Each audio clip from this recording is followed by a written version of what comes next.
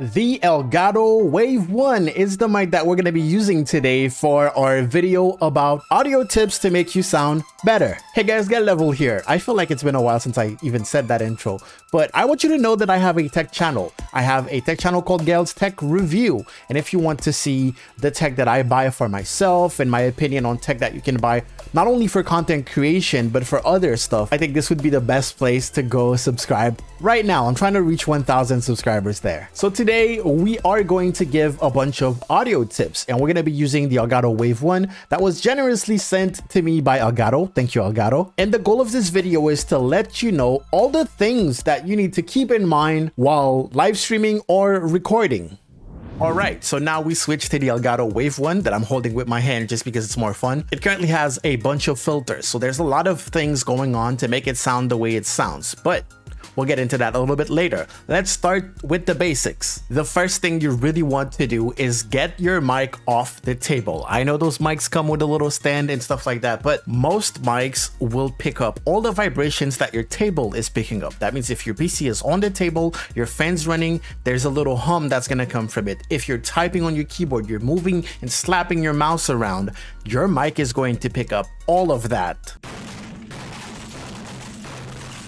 So do your best to get it off the table. One thing you can do is put it on a mic arm, which is pretty cool because the Elgato Wave 1 comes with this little adapter that has two of the standard mic formats that turns it into a 1/4 inch thread, which makes it even more universal if you own a bunch of photography or just camera equipment. Now, a mic arm is a great solution, but I don't want my first tip to be like, go buy something. You know, if you don't have the budget for a mic arm yet, what you can do is actually put an old t-shirt underneath the mic stand in order for it to absorb some of the vibrations coming from your table. You can use an old sponge, you can use old foam that you have like from packing foam and stuff like that. Anything that will get it off the table directly. Okay, the mic position is actually really important. The most important position is speaking directly into the diaphragm. Diaphragm. Diaphragme. Because if I turn this mic around, you will realize that it doesn't sound the same at all. So make sure you figure out exactly where you're supposed to speak into your mic. Another tip that's really gonna help you as a live streamer, for example, because you know, everything is in the heat of the moment, is to learn how to move your body. People will tell you if you're recording, do not move. Stay at the same position to have the same levels so everything sounds clean. But if you're live streaming, you're gonna sneeze, you're gonna laugh out loud, you're gonna scream, so you need to learn to adapt your position. You'll see on my live streams, every time I'm laughing, I know I'm gonna be loud. I go, ha ha ha ha, and it avoids me just screaming straight into the mic. You'll also see me get close to the mic when I wanna say something just like that. Okay, so it's not too loud. Because if I get super close, I can't speak at the same volume, it's gonna be too loud. So understand how the mic works. Think of it as an ear, okay? If I get very close to your ear and I go, ha ha, like, I'm causing you harm at this point.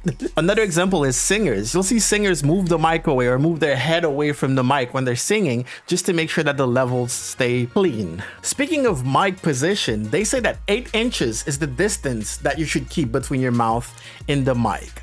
I like to breach that distance a little bit to get a little bit closer because some mics require me to get really close if I really want to get that bass feel. You know what I'm saying? Because every time like I go a little further, I'm losing the bass. The further I go, I'm losing the bass. And when I go back, I'm like, you tune into 94.9 Radio Gail Level FM.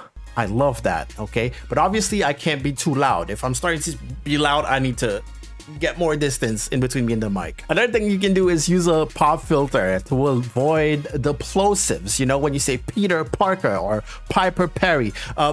Now, some microphones handle the plosives better than others. Cheaper microphones, they'll have very sensitive diaphragm and like a little can make everything saturate really fast. So make sure you use a pop filter. Keep it a certain distance from the mic so that it actually does its job. Or you can use a mic beanie, as I like to call them. The Elgato Wave 1, for example, handles the plosives really, really well. I couldn't speak into this mic that close, straight on like that, which is another tip, is that if you don't have a pop filter or you're recording your face and you don't want to have a large pop filter in front of you, what you can do is actually place the mic at a certain angle. So you'll see with this mic, instead of speaking directly to the face of it, you'll see it underneath my chin. That allows me to speak. So all the air from my mouth is not going straight into the mic. It's actually going up here, and the mic is, I'm still close enough for the mic to pick it up pretty well. That's one cheap way of avoiding plosives if you don't want to buy, or if you haven't bought a pop filter yet. Again, Elgato Wave 1 handles the plosives really well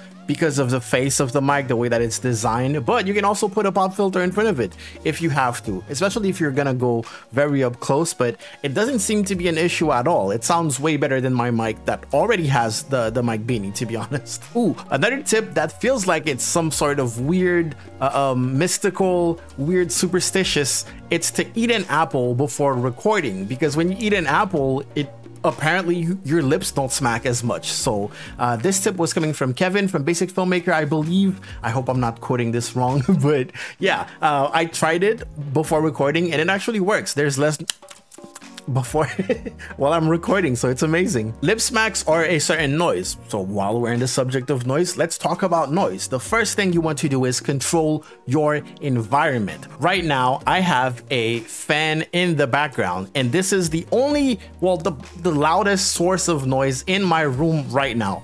All the doors are closed, all the windows are closed. If you have pets, kick them out. If you have kids, kick them out. Close the door, shut the door, and make sure you don't have something that is actively producing noise. Don't put your phone on vibration, put it on silent, especially if it's gonna sit on the table right next to you. If you have a laptop with a loud fan running in the background, shut it off. Now remember, I told you to speak in the face of the mic, so if you have something that needs to stay in, for example, let's say a fan, try to make sure that the noise source is behind the mic and not in front of it.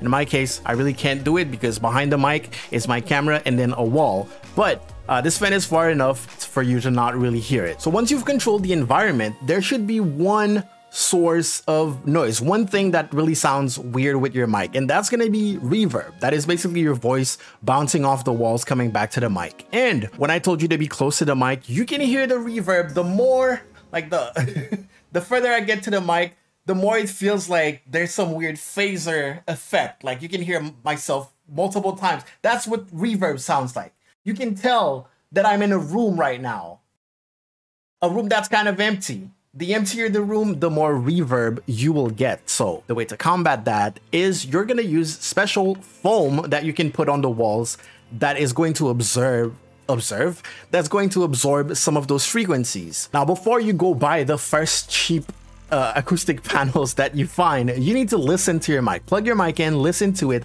test the reverb, go further from the mic, scream, and identify which frequencies the reverb seems to be like super loud in. Basically, is it the bass frequencies, is it the higher frequencies, is it the mid frequencies, so that you can buy the appropriate ones. Elgato came out with a bunch of acoustic panels. I actually have a box. I don't know if you can see it from here, but I haven't tried it yet. But the cool thing with the Elgato acoustic panels is that they have different foam density. That means that they are made to absorb most of the frequencies anyway, so that you don't need to buy different ones. But you know, they are a little bit on the pricey side, and because of the price, you can't cover your whole room with it. But it's fine. We're mostly live streamers, and reverb is not that much of an issue, especially when that issue disappears as soon as you get a little bit closer to your mic. So that's definitely a decision that you need to make when it comes to buying acoustic panels. All right, I mentioned buying, so I have to mention an alternative. Something that you can put up around your recording area is blankets and coats and anything that is softer material that can absorb sound, and that will actually take care of most of your reverb. There's a lot of podcasters that will record in a closet surrounded by a bunch of blankets, and they sound fantastic. I don't know how practical it's gonna be for you, but if you build a little fort blanket in front of you, you should be good. So once again, especially if you're a live streamer or even a YouTuber, for example, the little bit of noise that you're gonna have left, assuming that you followed every other tip that I gave you and you're speaking pretty close to the mic, the little bit of noise that you have left, you can mask it with music.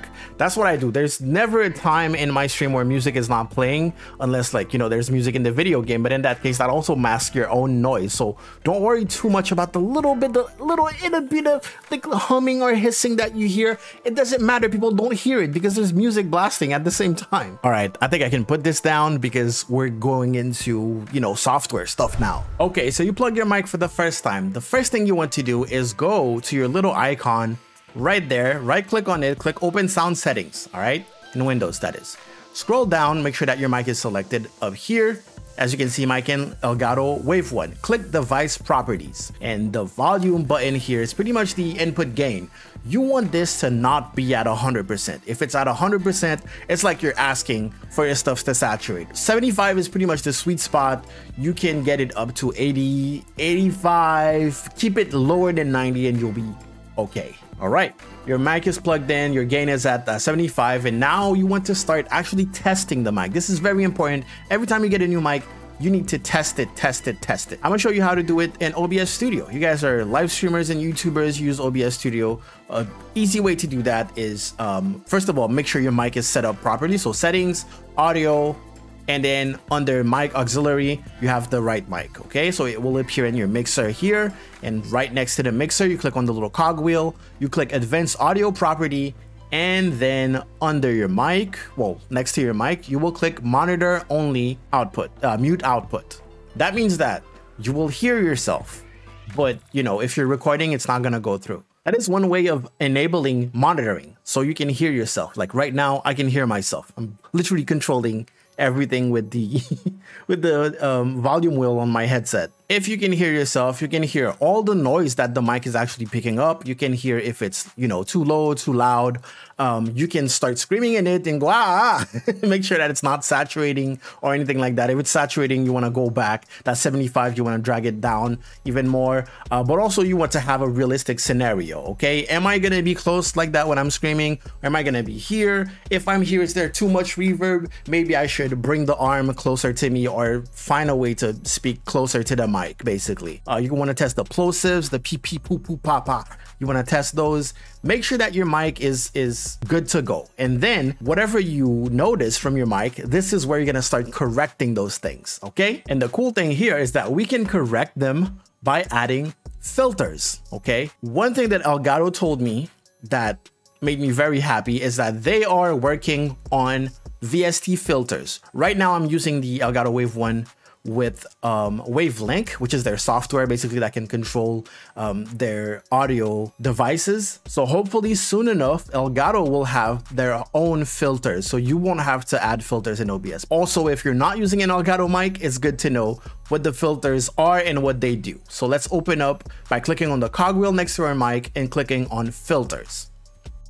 And what I'm gonna do now is turn off everything and show you how to set it up, okay?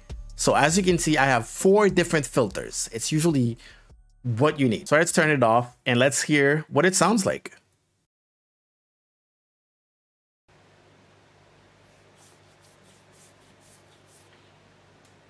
So the mic sounds super clear, but you can hear the fan in the background.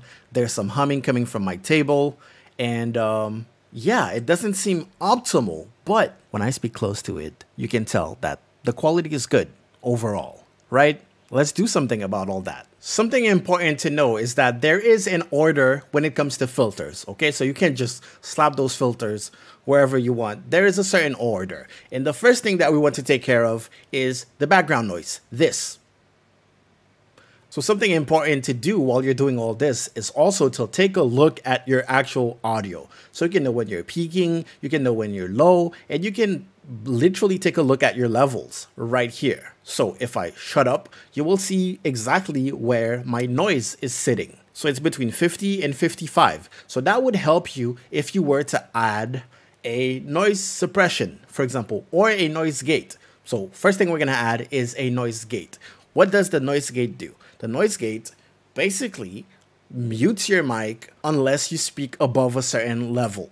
So when I'm speaking, I'm louder than the background noise. So if I turn it on here,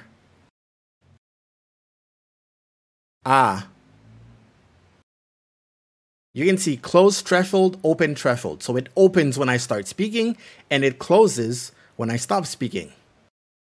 Complete silence when I'm not speaking, okay? So this is what you want to do when you're setting it up. So let me click it, put it into default, and it's gonna give me some crazy, it's gonna give me some wild things. So I wanna go and do this, okay? And I wanna go do, let's do that, right? So we know that the noise is between 50 and 55. We're gonna drag the open until it gets around 40, because you want to take account other noises like little clicks, or you move your chair a little bit. You don't want it to open for that. So you can tap like on the floor, tapping with my feet, or you can tap your chair a little bit and see where it goes. About 45 to 40. So let's drag the open. And you can see the open is pretty nice. 40, right? But it's not closing right now. Once I start speaking, it keeps going. So we're gonna drag the close and keep talking to test it. See, it's only when it reaches around 40 that it closes. All right. Now, after I speak, there's a little bit of noise that keeps going on before it closes, and that is the release time, and you want this to be shorter. So let's put it 50 milliseconds, and it closes a little bit faster. The hold time can be a little shorter too. Okay, we're getting very close. The attack time, you can probably put it to 0. That's the time it takes in order to open, basically. And now we're very short. Not short enough. 50. And that's fast. If you want it to close even faster, you can play around a little bit more with the close threshold. Test. Test. Okay. Look at that. That's amazing. But watch out, because if you start whispering, it's going to start cutting. Okay, you can't do any cut like that. Whispering. No, actually, it's great. It works perfectly. All right. Second thing that we want now that we know that it cuts is that if we're speaking, when we speak, there's still a little bit of noise, right? We want that to get away. So we're going to add a noise suppression filter. The cool thing is that OBS Studio and Streamlabs OBS, they have this new thing called RN noise. It's amazing. It works really well. It's actually compensating for the frequencies that it's taking away, and it makes your mic sound better. But if you have a crappy CPU, you can use the Speaks, and this one works differently. If we put it to 0, testing, testing, testing, testing. A good way of calibrating your noise suppression is to turn off your noise gate. Testing, testing. It's not doing much.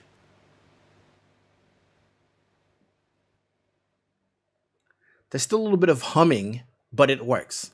You can turn on your noise gate again, and now it works really well. So this is low CPU usage, and RN noise, you don't get anything to basically to play around with. It just works. So we're gonna keep that one for now. Other thing that you want to add is a compressor. Now a compressor, what it's gonna do, let me default.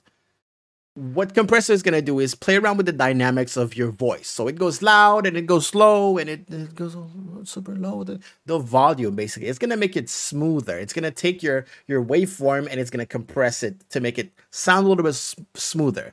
Also, it might prevent you from going too loud. If you're, going into super, super loud and it's going to saturate, it's going to prevent you from doing that. So let's turn it on.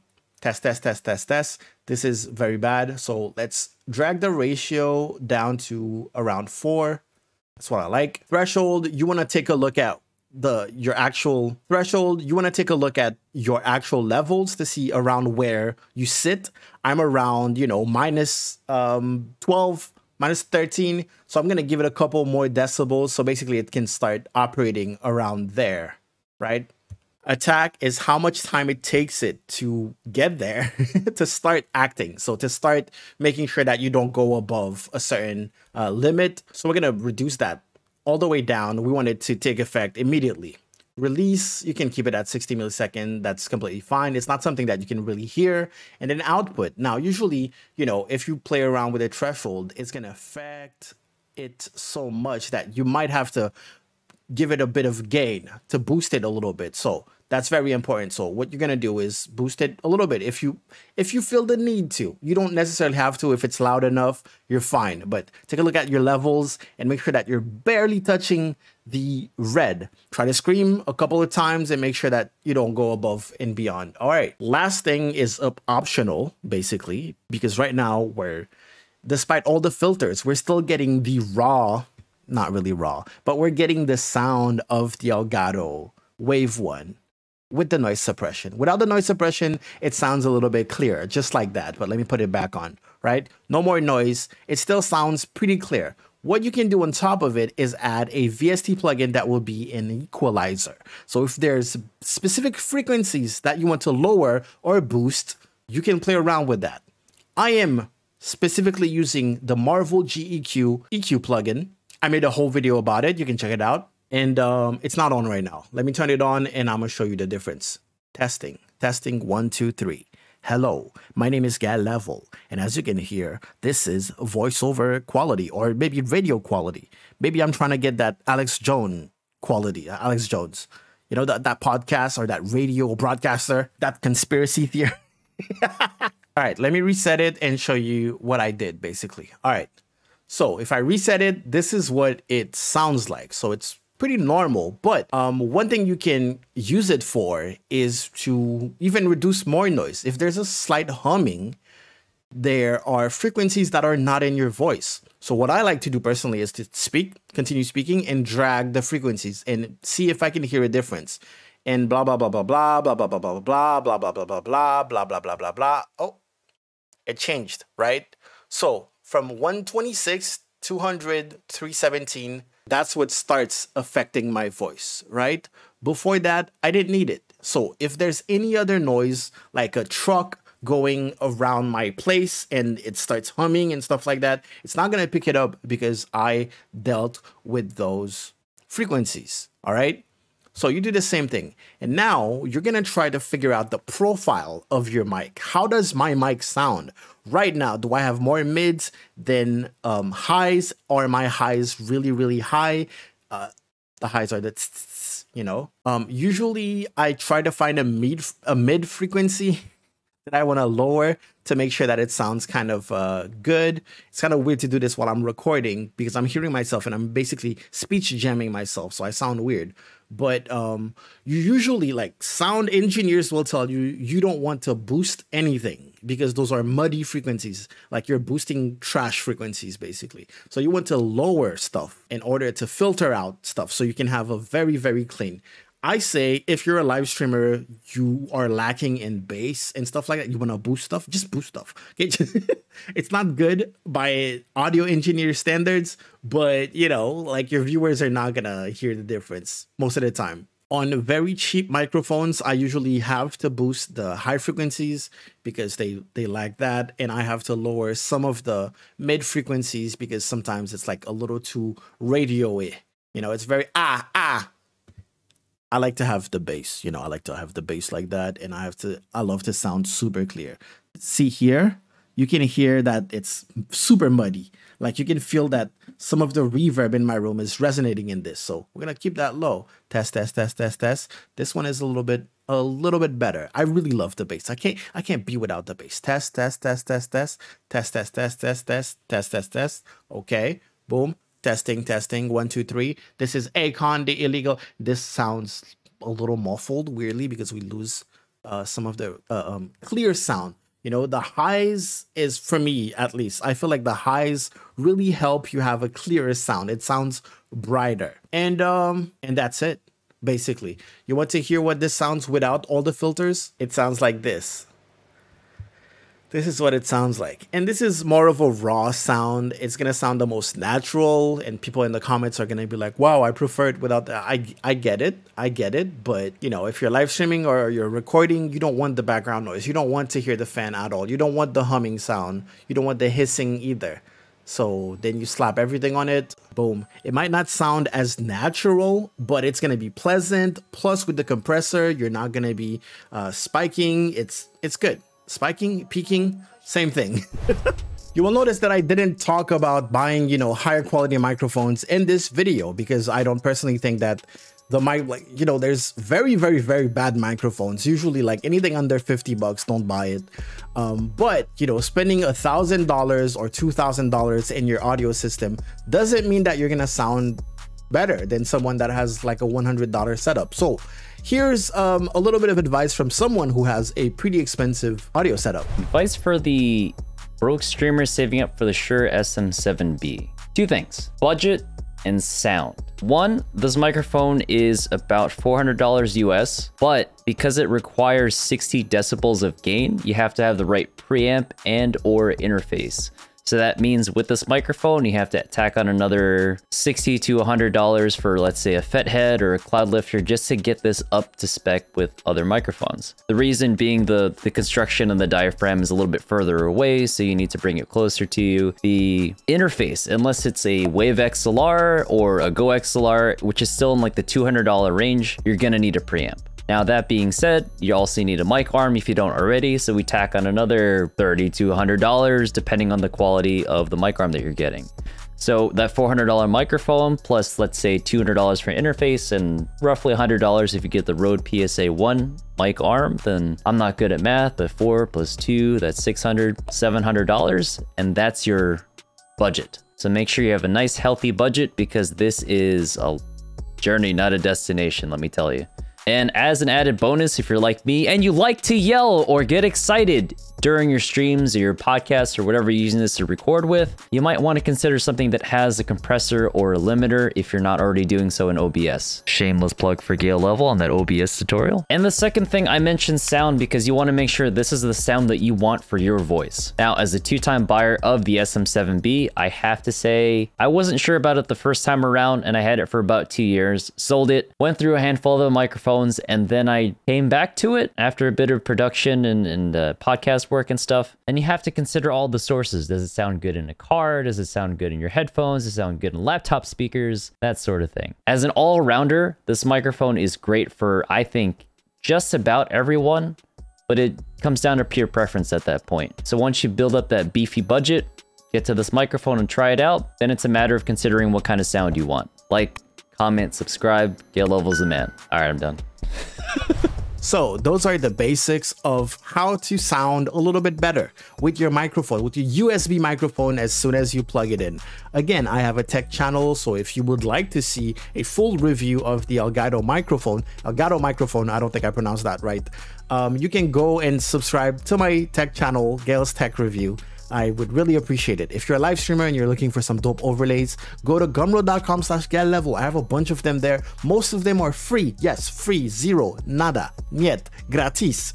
And and the rest is super duper affordable, okay? If you're looking to make animated gaming logos, you know, those cool things, you can do them in a couple of clicks by using placeit.net. I have a link in the description. That's gonna give you 15% off, so check it out. Link in the description. Other than that, check out my other videos about audio. I made a video about other plugins that you can use that might be easier for you to use, and all that good stuff, okay? So keep on learning about being a content creator and being a live streamer. Go out there, make me proud. Gale Level out.